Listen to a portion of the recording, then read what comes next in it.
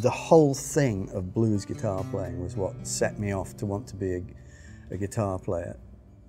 I'd heard the guitar used in folk music, I'd heard the guitar used in country music, but then my eldest brother, he filled the house with rock and roll. My middle brother got into the blues, and so all of a sudden I was listening to, there was one particular Big Bill Broonzy record, which was live in Sweden. And Broonzy, of course, played in standard tuning. But there was such fluidity in what he did that I literally can still remember just sitting there hearing it and just thinking, that is inconceivable. I have no idea what's going on, but I want to be able to do that in whatever sense you do that.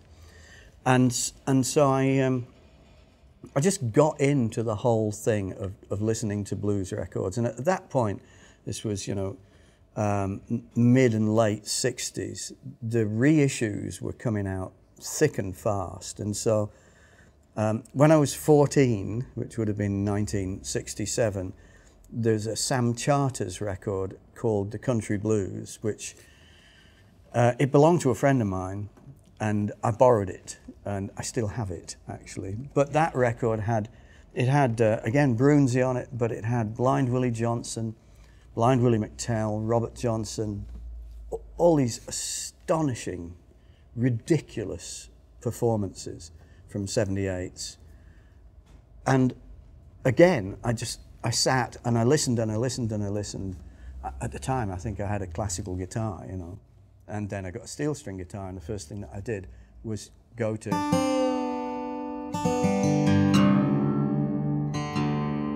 an open tuning, and in this case it would have been G major or D major, probably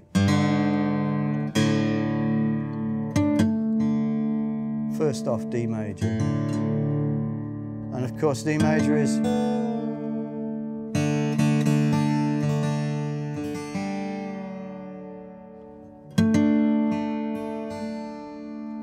beautiful. Just that is beautiful. And the thing about it is, all these tunings, I think, dictate to you. And that's one of the first things that I learned. Okay, if you've got D tuning, you've got that thing there, and you've got that linear scale, and you've got it there, and you've got it there as well.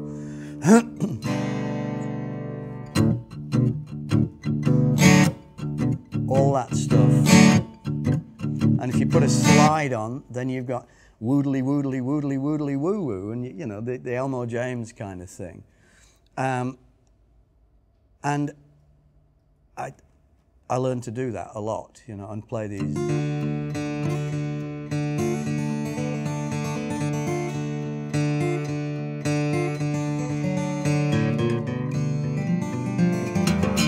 All that kind of stuff, which is so much the dictation of the tuning.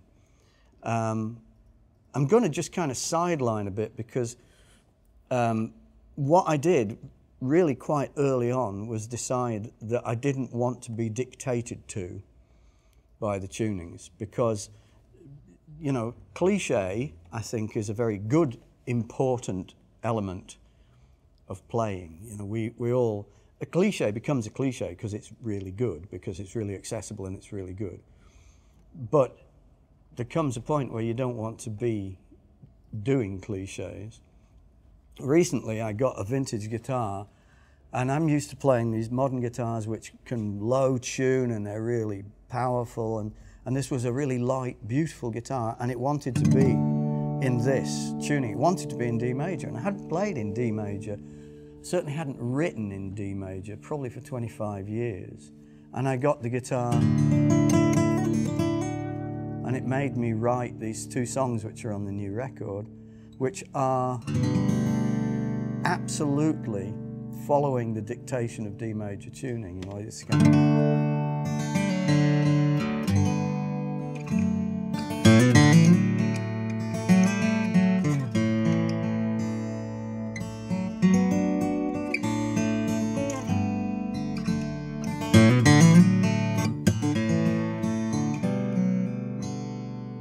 and I mean, it doesn't sound very bluesy, but this kind of, this is going right back to the first stuff that I ever did, playing in D major and playing blues. You know, that's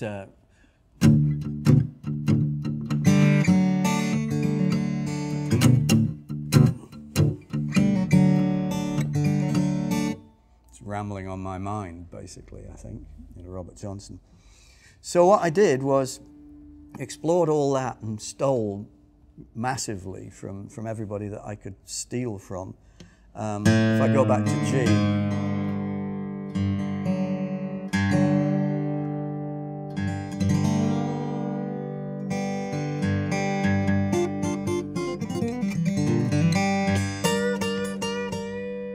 you've got all these delta things in G, all the slide things in G, you know, very much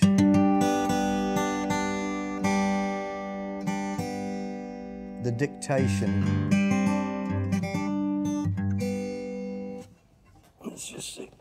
I haven't played slide on this guitar before, it'd be a bit light.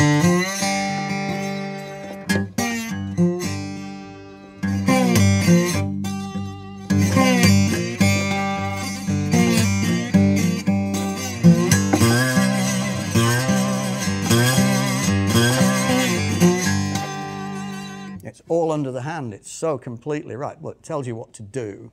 And I think it's great, I think it's marvelous.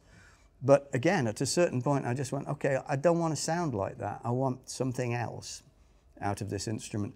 And I've always played the banjo. And of course, the banjo, I think, is the proto-blues instrument.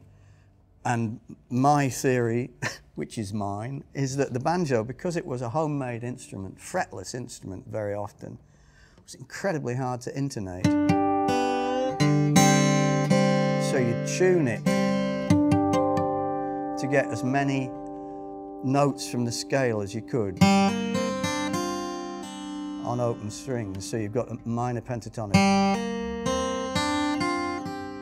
there. So that's a G sus tuning. And if you listen to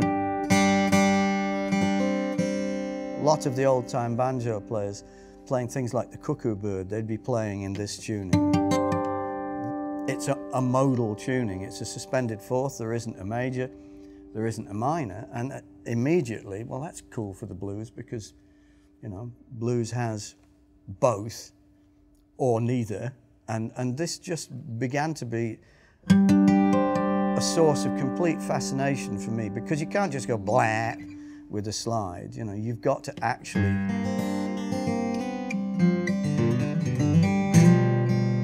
got to think.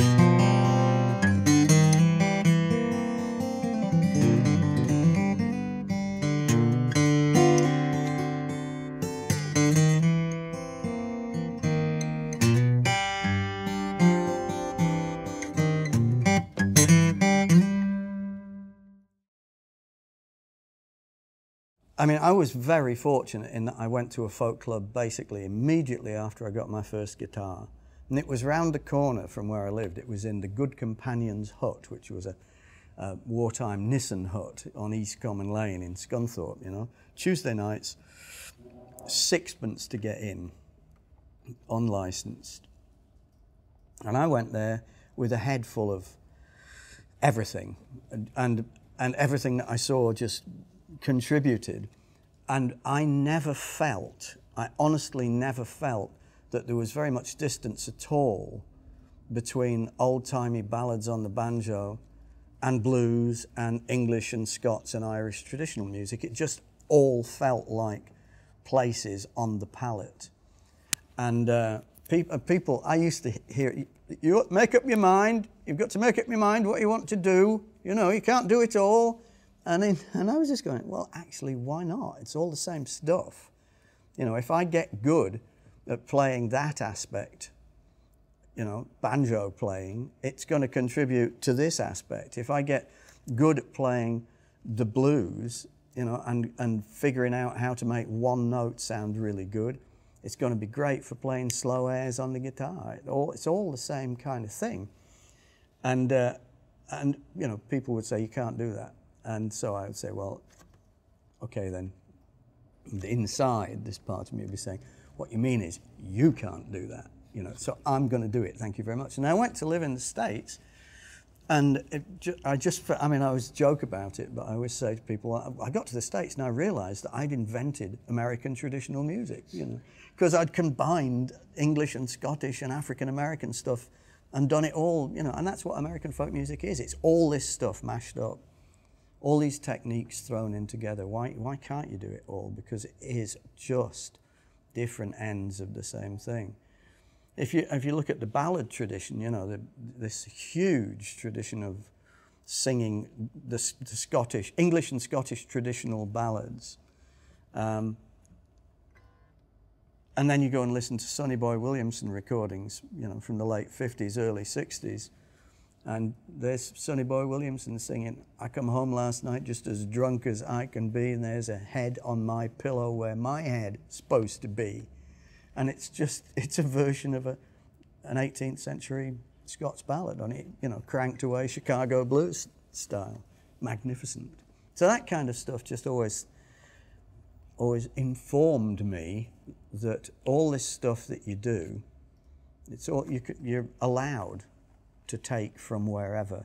And if you want to make it your own, you want your own voice. So it just was, that's what I wanted.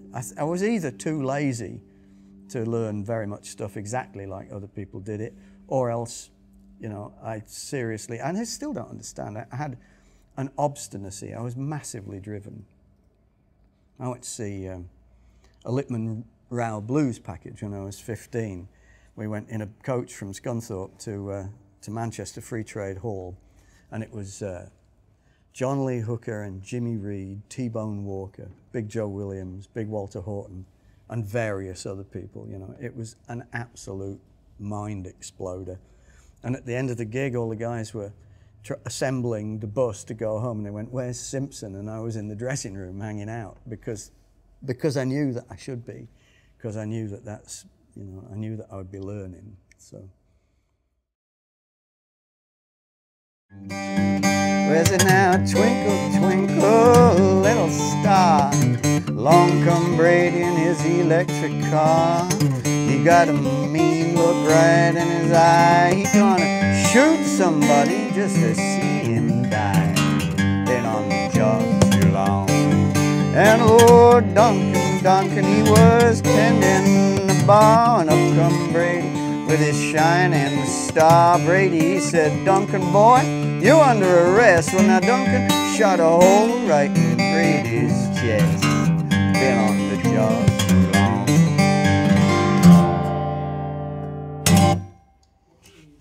It's G sus4, but with the D in the bass instead of the C. Because it doesn't have, it's much more, wants to get back, you know, it has a big thing about the 5 chord.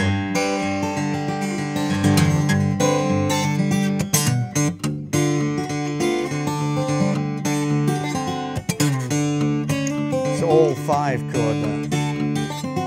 Back to 1.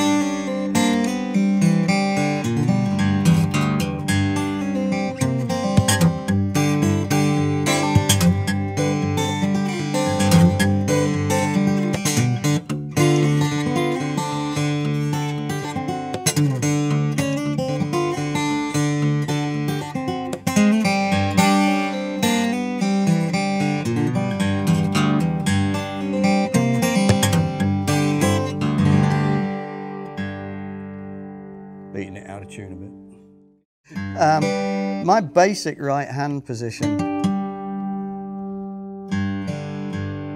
is thumb on the basses and then a finger per string. I mean, that's where I start. So it's a 3-finger, very flat wrist.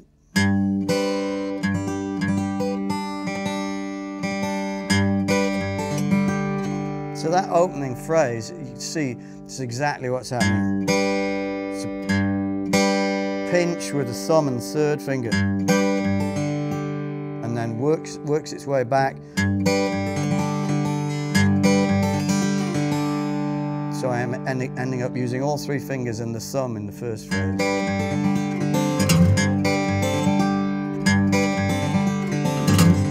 Come on.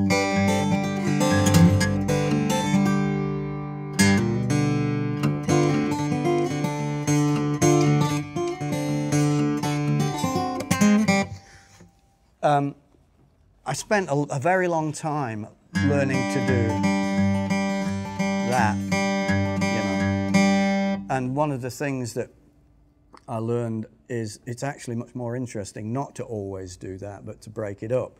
And this would be a good example of that. So that, you know, it's reliant on the fact that you have to be able to alternate the bass, but then there's all kinds of different, rather than just go ching, ching, ching, ching. It's got these little bass fills and stuff which break it all up. That kind of thing, you know. So it's a series of linked melodic statements in its way, but it is.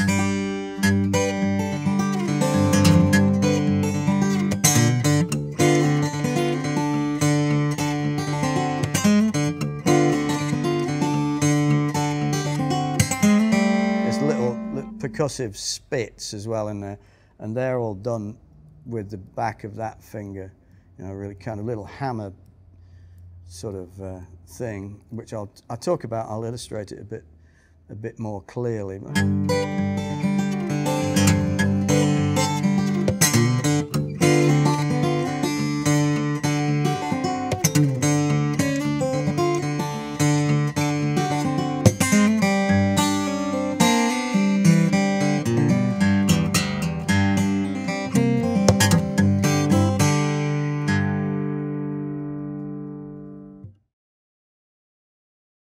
When I was a kid, started to play, there were no PAs in folk clubs.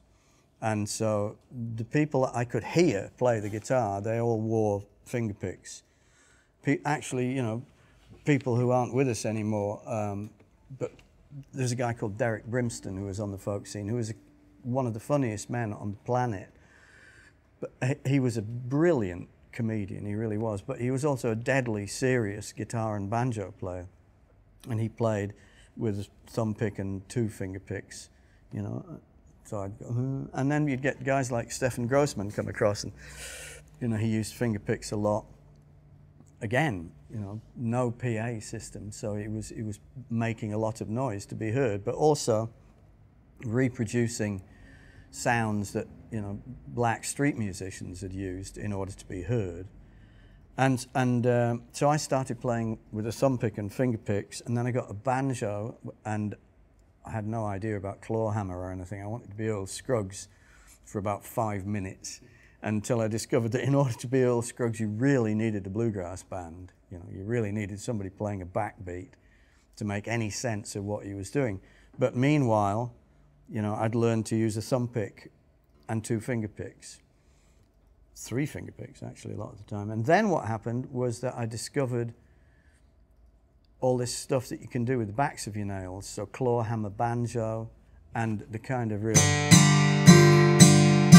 that kind of sound that, you know,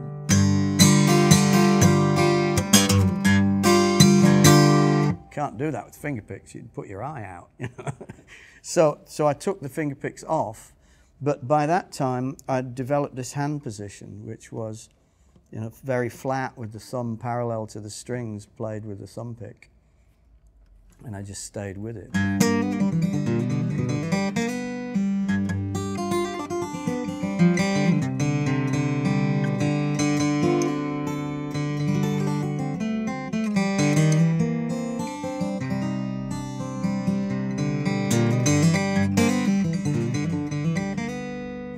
good technique, really. You know, it really just it's so economical to play like that. So, and sometimes I take it off and, you know, play around with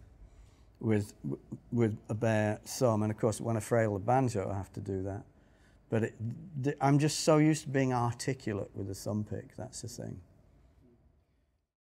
So this guitar is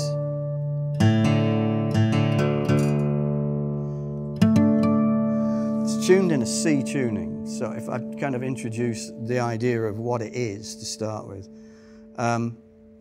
it's root fifth root again. I've got it capoed at the 2nd fret because of singing, basically. So it's in the key of D. But the tuning is root 5th, root 4th, root 9th. So I discovered this by accident, and I really, really thought it was on my birthday. I was staying with a friend in Florida, and I went, oh, it's my birthday present to myself. This is great. Nobody's ever done this before. And of course, whenever you think that, you immediately discover that it's an old-timey banjo tuning that some toothless character in Kentucky came up with a long time before you were born.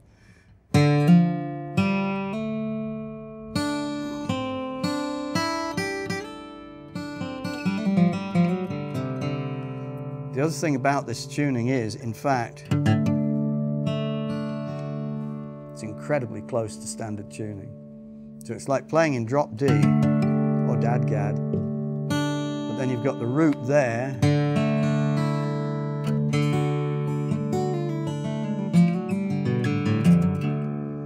so you've got these perfect places to play blues licks.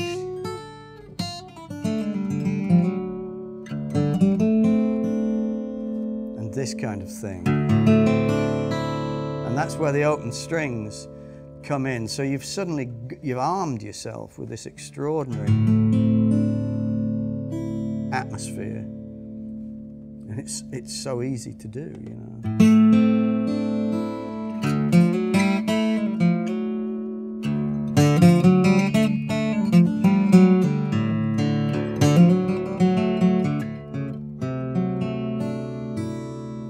Lovely modality and chordality, you know.